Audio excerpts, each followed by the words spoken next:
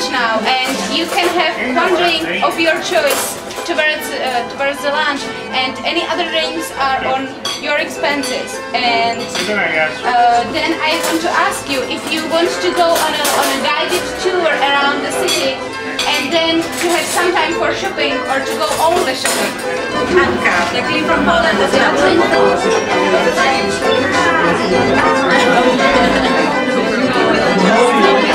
Thank you.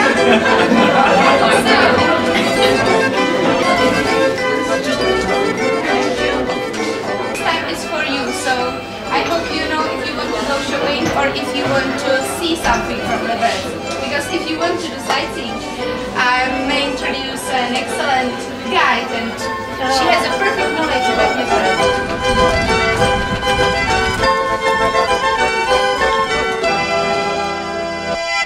This is digital camera. It's no problem when is this Mark DV digital camera.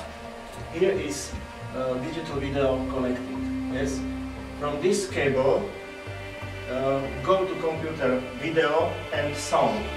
Next step, connect up computer. Now we click to video 1 and then import.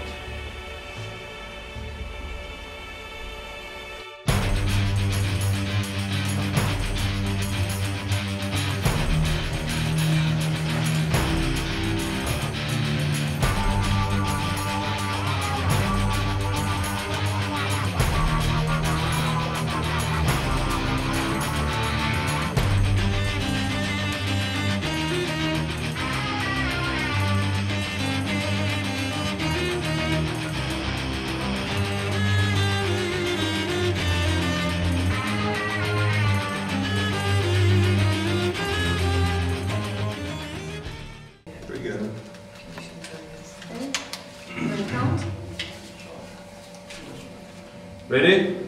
1, 2, 3, start! Come in, please. Hey. Or you can really take the knife now and try to kill the principal. That's also What do we do? I go to kill the principal. Because we don't have time also, we have to finish it now.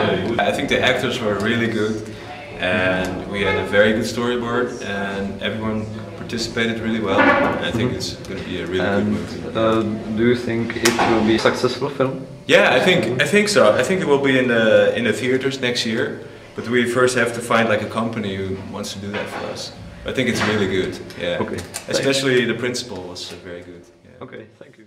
In part 1, I want to tell you something about communication with deaf children, and in the second part, I want you to show you the presentation of our children, which they made this year during the sport competition in Lublin. This is the town in Poland.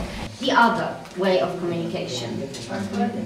With the lips. Deaf, Yes. read my lips. Yes, you are right. So this is the reading from lips, from mouth. It is called reading from mouth. Very good. Via internet. Yes, very good. So, very good. By internet. So just reading. Yes, reading the text.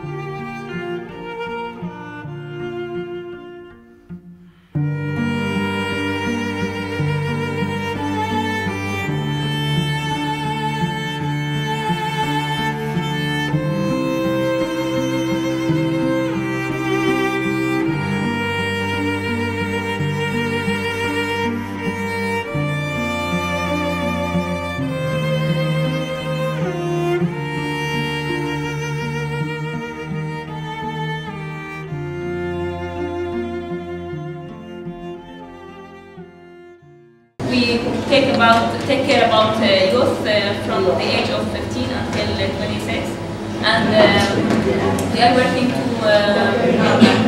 we like to exchange experts with the others in the international European Union and the other Mediterranean countries.